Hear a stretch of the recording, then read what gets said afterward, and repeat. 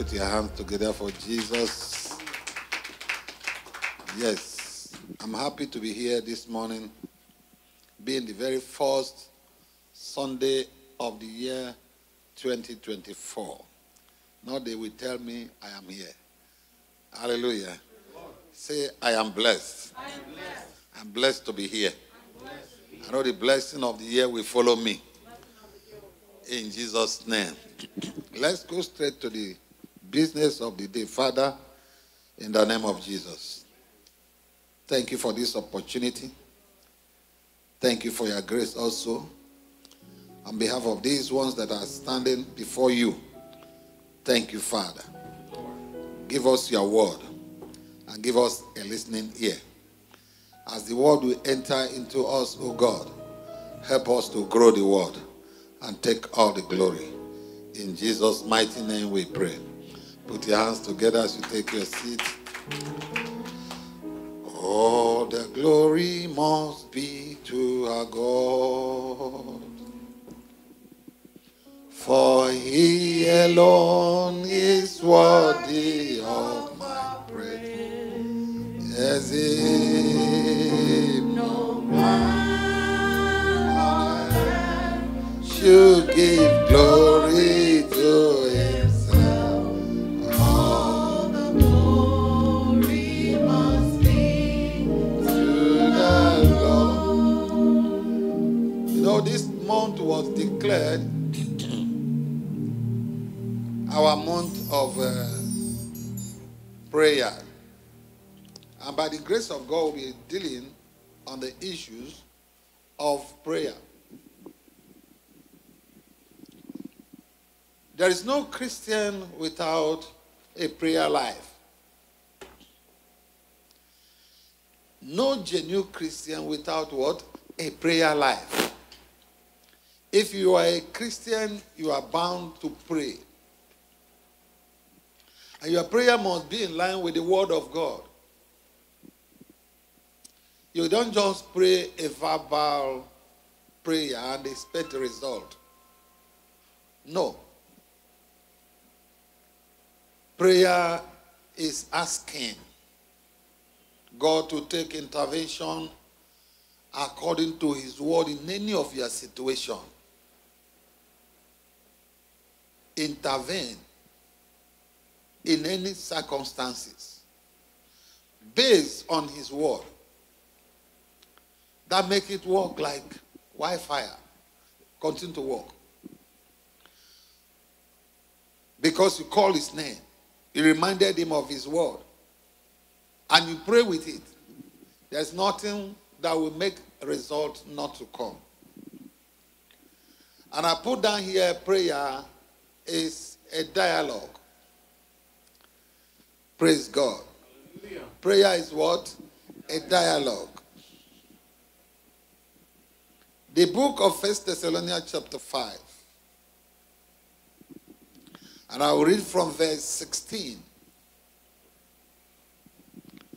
It says, rejoice always. Rejoice always. Pray without ceasing. In verse 18, the Bible says, in everything give thanks, for this is the will of God in Christ Jesus concerning you. Praise God. Hallelujah. Our joy, prayer, and thanksgiving should not be fluctuated with what we call our circumstances. No, will not. Either by your feeling. The only good thing is obeying these three commands. Obey these three commands. You must pray joyfully, continually, giving thanks to the Lord. You will always pray. That make it effective. You cannot be praying with your heart divided. Your mind is in what do you call that place? New Jersey. But you are here praying. You are thinking negative. And you are here praying. blaming God for not answering your prayer. A Christian should suppose to have a praying attitude. Not necessarily that we will always kneel down from morning till night or kneel down a whole year, but we must have what we call praying attitude. Anywhere we find ourselves, we have a praying attitude. What do we call this prayer? A dialogue. Prayer should supposed to be a dialogue. Hallelujah. Lord. Between who? Man and God. Between man and God. You are praying. You are not forcing God. You are only telling him. Do you know when you are relating with your child, there is nothing that child needs that you will not know. If you are relating with your child. Even if you don't have, you'll be feeling it. Where will I get? But will God lack anything? God will not lack anything. Take note of it. God will never lack anything. So there is no how you talk to your child, or your child will come to you, daddy this, daddy that, daddy this, and you rapport together. The moment he open mouth to tell you, daddy, I need this thing, you will go extra mile to see that you gave it to. Or you persuade him waiting for when you have it to give him. How much more God? Prayer is talking to God. When you talk to God, you listen. Praise God. You talk to God. God is ready to talk to you back. But will you hear when you'll be talking to you back? That is where prayer is so important in every Christian life. Every Christian life. You will talk to God. You will now wait again and hear what the Lord will say. So prayer is dialoguing.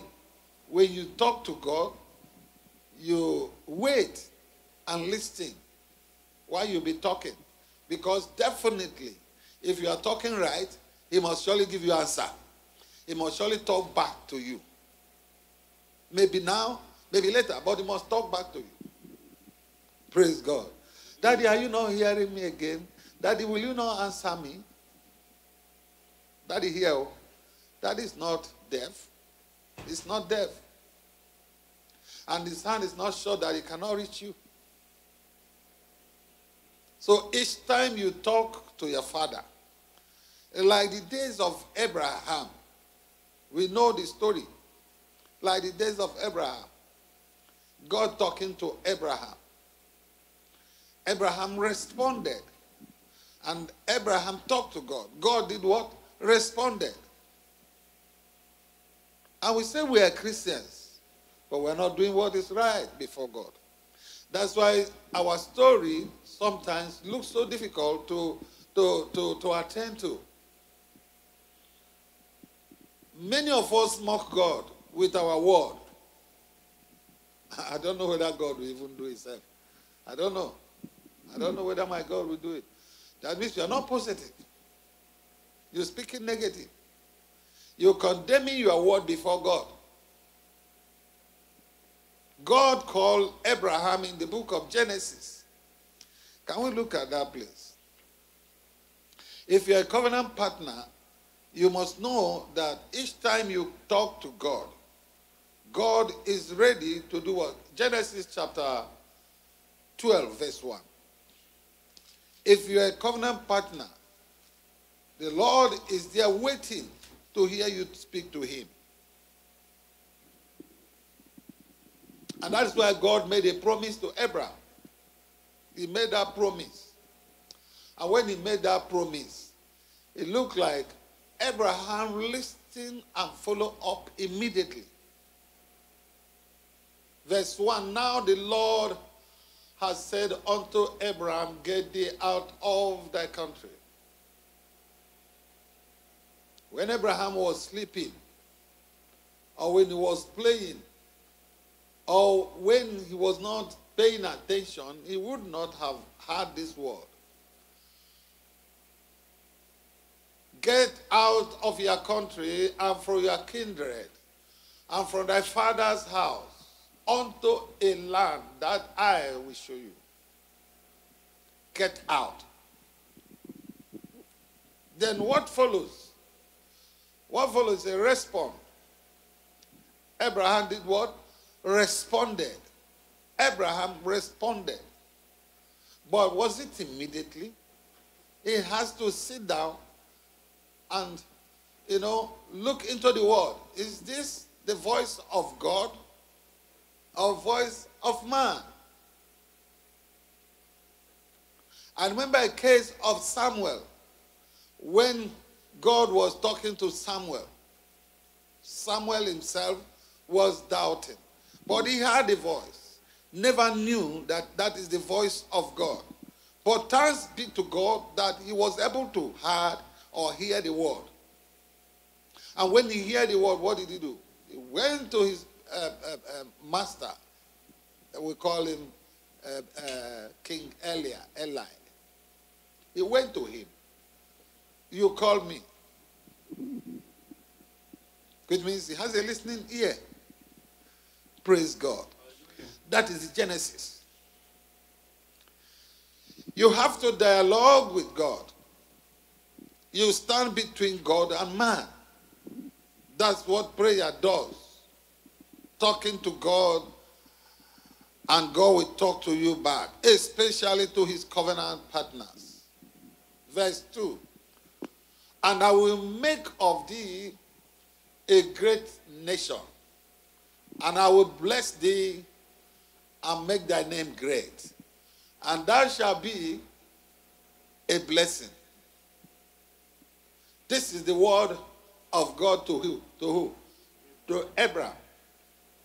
Perhaps God may have been speaking to you and you don't know. Maybe you are going to be the most powerful evangelist of this time, but because you are not listening, maybe you are going to be the most powerful prophet of this time because you have not heard. Say, how can God do it? God, leave me alone, John. Let me pursue my dollar. Because you have not been able to listen when God is talking to you. God spoke to Abraham, and Abraham heard. You are going to be blessed and be great, and you become a blessing. Verse 3. Verse 3. And I will bless them. Did you see that place? I will bless them. Who? The people he had a contact with. Any nation. Any race. Whether you are white. Whether you are green. I will bless them. Look at it. That bless thee. And curse him that curseth thee. And in thee shall all families of the earth be blessed. It's a commission. But if Abraham did not hear, he would not have heard this. Through Abraham's family tree, Jesus himself, look at it, came from. He was born. Why? To save humanity. To make sure that life has meaning through Abraham's lineage. Praise God. Abraham, God used him to bless the world. But what are we talking about? Dialoguing with God. Abraham had his own way of praying to God. And God had his own way of approach to Abraham. The same applies to you, me, and you. If we are not careful, but that will not be our portion, so that we will not miss the greatest opportunity that God will give to us. Like I keep saying, Captain Kuma has come and gone. Am I correct? Praise God. At Bensinu, the host has come and did what? And gone. Now begin to mention them. My friend Taylor Osborne has come and gone. Hallelujah. Kenneth Hagin, do you want to tell me other men of God are not coming up?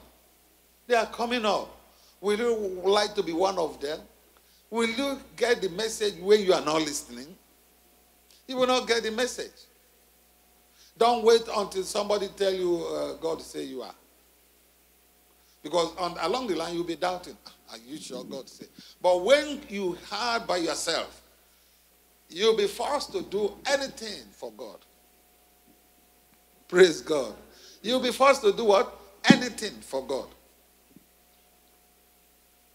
I could remember when the message of this commission came. I have no bearing. But I said, okay, this small boys' quarter, I think I better sell it. Yes, I better sell it. Who am I that God will assign message to? But fortunately, God looked at it and said, no, you won't sell it. But you build on it too. I am sending you. I'm the one who is going to finance you. Yes, and God financed it. How he financed it, I don't know. We never thought of coming to America. Yes. All along, I was saying, no, I will stay with winners. To walk under that winners, under Oyedibo. All along. I never think of going anywhere. Shebi God na you talk. Okay, I'll be there. But God on his own way, thinking differently, planning good for his children. That's what I'm telling you today. That when you are praying, try to listen. Many of you will catch your vision. When you catch your vision, run with it. There are places you will enter. When you enter into that place, God will cause you, to fly higher than every other person. I never thought of opening a church. I never put it in my agenda in life. I remember 1982, a man of God told me, after discussing the revelation, he said, go and open a church. I said, no. I'm not a Christian to that. I can only go to church. He said, no, when I'm alive, go and open a church in my present. I said, no. Praise God. But when the time comes, what happened? Because it's in God's own agenda. I want you to pray. When you are praying, try to be closer to God. Personal relationship is very, very important. Nobody serve anybody. Nobody serve anybody. And nobody can bless you like God will do. Nobody on earth will bless you like God will do. If I give you today and tomorrow I don't give you, I become a bad person. But when God opens your chapter, place you where you belong, let me tell you, the highest height is where they will be seeing you. You won't go down. You never go down. Praise God. I will bless them that bless you. And anyone that curses you will be cursed. In you, all the families of the earth shall be what? Blessed. Shall be blessed. Hallelujah. The whole family of the earth shall be blessed. Jesus himself was born to save humanity. And through Christ, people can have personal relationship with God and be blessed. Through Christ. Personal relationship. So many people go to church, they are not born again. So many people. You see crowds in the church. Plenty of people in the church. They are not broken. They have no formal foundation. Formal foundation. Oh, that I am part and parcel of this place. That's why you see when things are spoiling in the church, they don't even care. They don't care. Why will they bother? Because it does not concern them. They are just there to dance, meet up with friends, do connection, and that's all. But that's not what God is saying. You get it from the book of, what is that? James. Can we look at the book of James? Because I'm only just trying to, because whatever we are doing, we do it for our personal use. That's why a lot of problems always come. James chapter number 4 and verse 1. Yes. James chapter number 4 verse 1. Are we there? The Bible says, where the war and fight comes from among you. Where the war and fighting come from among you. Do they not come from your desire for pleasure? Are we there? The war in your members. You lost and do not have. Are we there? You murder and covet and cannot obtain. You fight and war, yet you do not have because you do not ask. Verse 3. You ask and do not receive because you ask what? Amiss. That you may spend it in your own pleasure. And these are the problems believers have. That's where I was going. You ask what may not be obtainable. You ask what is not necessary. You ask what is not in line with what God is saying concerning your life. And this is why when you are praying, you pray in line with the word of God. What vision do you have that you are praying on? God give me, God give me. That is not the best. That is what you have for me. What do you have in stock for me? God has something for me. He has something for you. He has something for every one of us. And that thing is what you want God to put in your mind. Praise God. I said, praise God.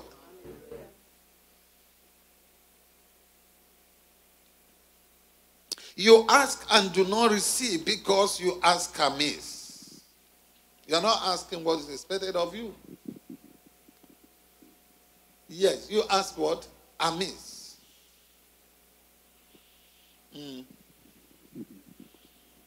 You ask amiss.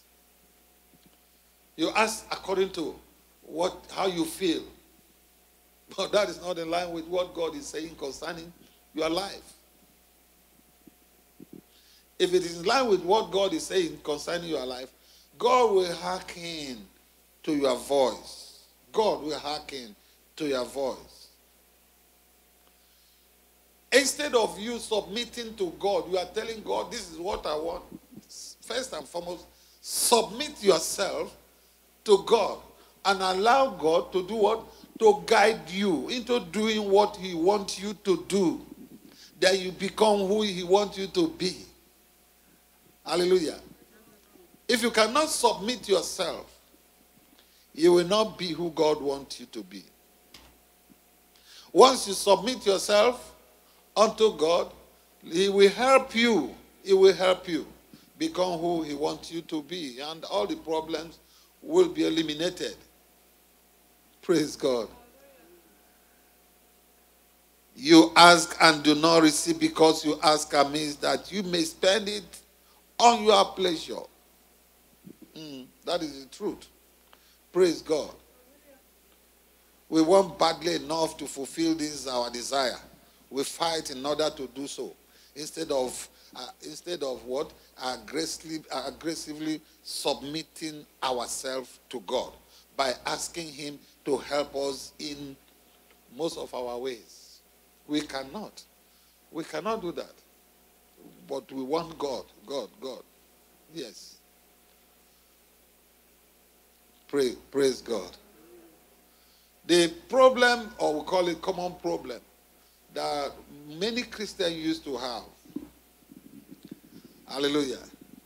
Many of us, common problem. We are not asking in faith. Not asking. Asking for wrong reason too. 3, asking wrong thing. Yes. God gave us good gift that he wants us to enjoy. But we are not asking right. We Christians do not ask. Sometimes they ask wrong thing. Sometimes they ask for wrong reason. Why? That man, if I get this thing now, I'm going to show him the best car I'm riding. I'm going to show him that it's not only him that can build house. Wrong reason. Oh, they started church. Okay, me, I'm going to start. Is it not the same Bible school? You go up, you do what? You go down. That money you spend it, even your time. If care is not taking you, go for it. There are grace. In your Christian journey, there's a grace. There's a grace.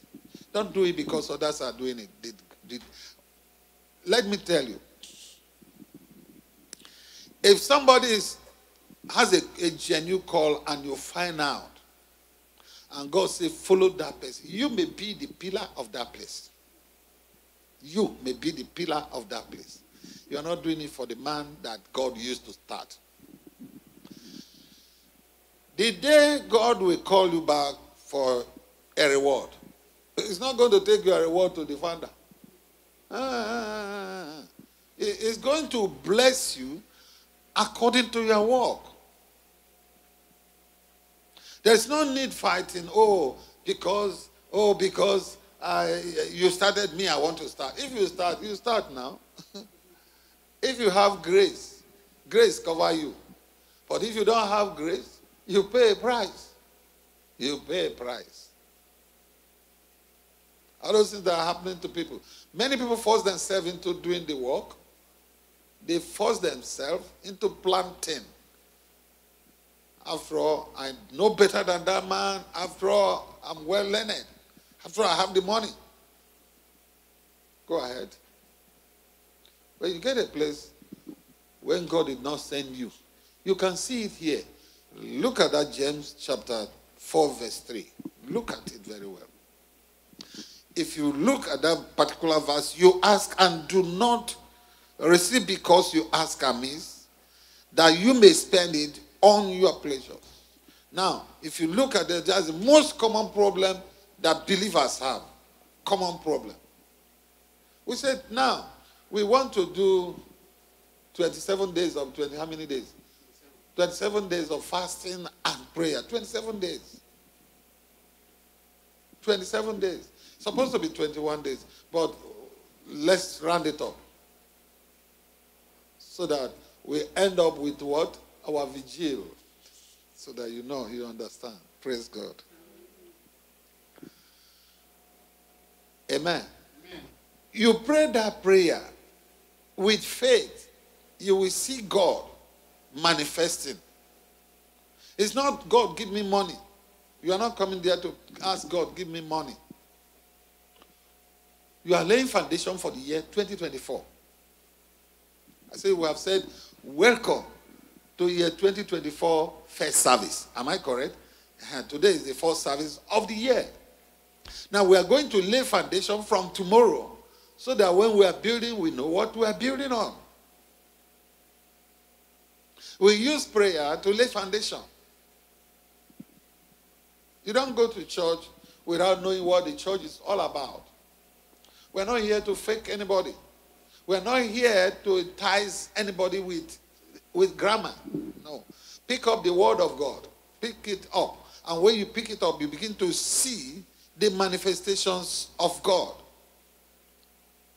Now, if you look at the case of Hezekiah, because of time, the case of Hezekiah in the book of Isaiah, hallelujah, chapter number 38.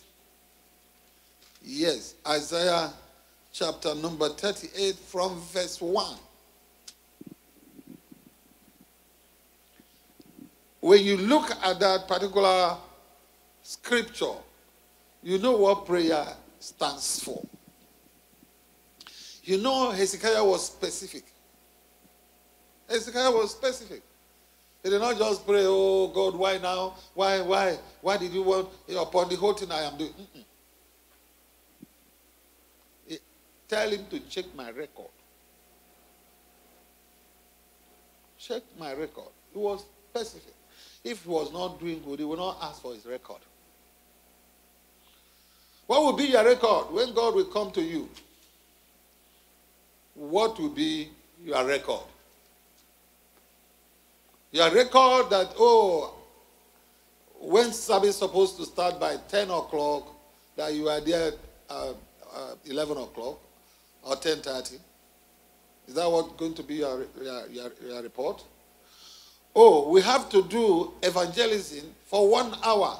Now remain 20 minutes, you join them. Praise God. See, God is taking note of my journey myself. I don't know, but I think he's taking note of your journey as well. Praise God. God will never allow you to die hungry. Verse 1 of Isaiah chapter number 38, verse 1, the Bible said, in those days Hezekiah was sick and near death. And Isaiah the prophet, the son of Amos, went to him and said to him, thus says the Lord, set your house in order. Did he hear? He had. For you shall do what? Die and not live. Verse 2. Did you see that place? Then Hezekiah did what? He heard the word. That's why I'm going. Hezekiah heard the word of the Lord through a prophet. Never say, come on, get out there. You don't start. No. He believed the word of God that was sent to him was real. Now, verse 2, the Bible, can we read that place together? I want to go. Then Hezekiah turned his face towards the wall and prayed to the Lord. He turned his, this is where we are. This is exactly what it should be. He turned his face towards the wall and prayed to the Lord. Verse 3. Go ahead. And said, remember now, O Lord, I pray, how I have walked before you in truth and with a loyal heart, and have done what is good in your sight. Wow. Did you see that place? What did Hezekiah do? Talk to me. He wept. He reminded God of his service. Can you remind God of your service? When he will come? I pray God will channel your ways and make you a channel of blessing to others. Amen. You will not just be in church for nothing. He wept. He wept bitterly. And verse 4, what did the Bible say in verse 4? Because of time. And the word of the Lord came to Isaiah, saying again, go and tell Hezekiah, thus says the Lord. Did Isaiah had God talking to him? Did Isaiah saw God? He only heard his voice. Isaiah heard the voice of the Lord. And he said, here I am, send me. Now, thus says the Lord, the God of David, your father. I have heard your prayer.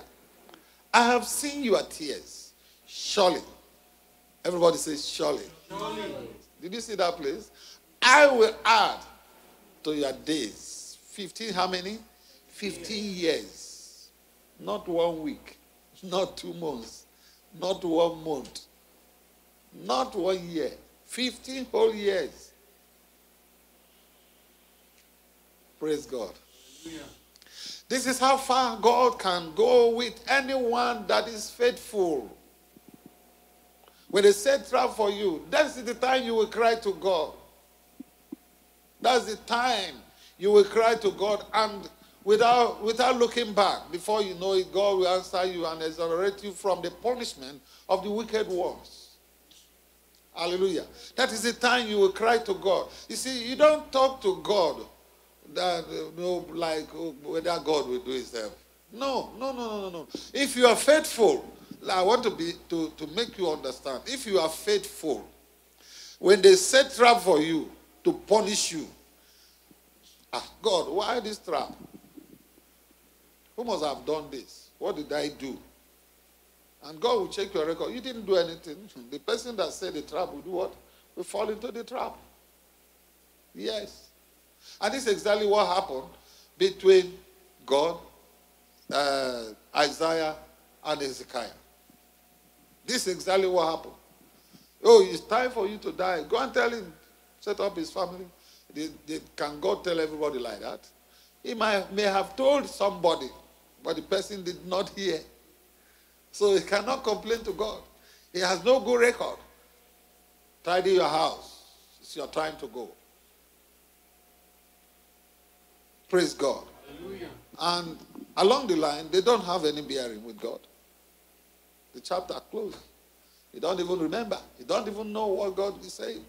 But this man took note. I said, God, remember how far I have been dealing with you. I've walked with you with a loyal heart all the days of my life. Nothing missing in my hand. Let's see verse 6. Verse 6.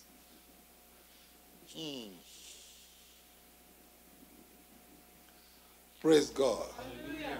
I will deliver you and this city from the hand of the king of Assyria. I will defend this city. This is God speaking to who? To Hezekiah. He will deliver him. He will set the city where he governs, where he rules. He will do what? Deliver them. He will protect them. If that 15 years that remain, there will be no war. No one will invade his territory. Why? Because God's hand is upon his life. Praise God. Remember, he was ill, extremely ill. Now, when he's ill, there's nothing. Many people may be saying that time, oh, he would soon die. Oh, he will soon die. But because he cried to God, and he was faithful to God, and he prayed. I don't know how many of us we pray when we get problems. Is there anybody? And you remind God you are walk. When they set up to punish you for what you do not know, that master will come and fight your battle. But before then, what will be your position with God? You must be faithful. Oh. If you are not faithful praying, you are just praying, making noise, like empty drum.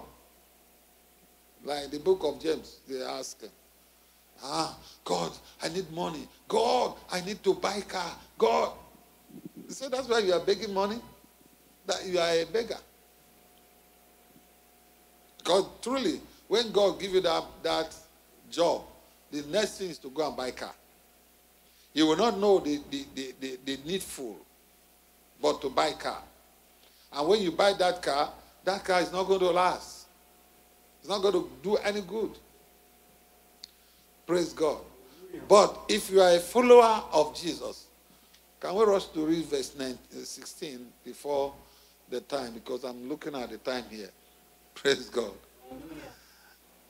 If you are a follower of Jesus Christ, I know for sure that if he has decided to do what to bless you, he'll be speaking to your hearing.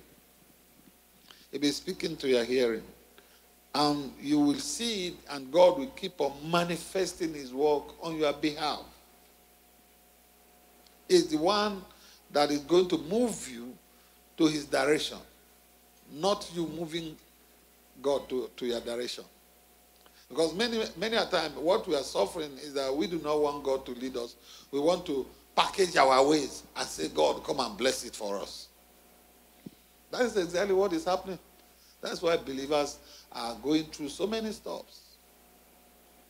I will see unbelievers having more than believers. It's a disgrace. It's a shame. Verse 16. O Lord, by these things men live, and in all these things is the life of my spirit. So you will restore me and make me live. Verse 17.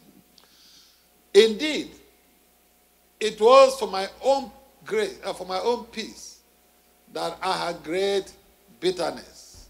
But you have lovingly delivered my soul from the pit of corruption. For you have cast all my sin behind your back. Hallelujah. Hallelujah. This is Hezekiah speaking. Praise God. He realized that his prayer brought him forgiveness and deliverance. He realized it. I never tell you Hezekiah was never a sinner, but he was a product of faithfulness. Because if he was not, he would not have reminded God, God, remember. Praise God. Hallelujah. So his prayer brings what? Forgiveness and deliverance. The next time you have difficult, struggling, pray for God help. You have difficult, struggling. Do what? Pray to God for what? For help. And God will do what? Will help you. Amen. I believe every one of us understand what I said. That is what the word of God said, not me said. That is what the word of God said, not me said. Praise God. And once we can pray to God, and again and again and again, God himself is ready to manifest his work on our behalf. I pray that understanding will come to us and will walk according to his will. In the name of the Father, in the name of the Son, in the name of the Holy Ghost. You can get more at youtube.com/reality meeting. You can also join us every Sunday at 9 a.m. and every Thursday at 7 p.m. for another glorious session online or on site.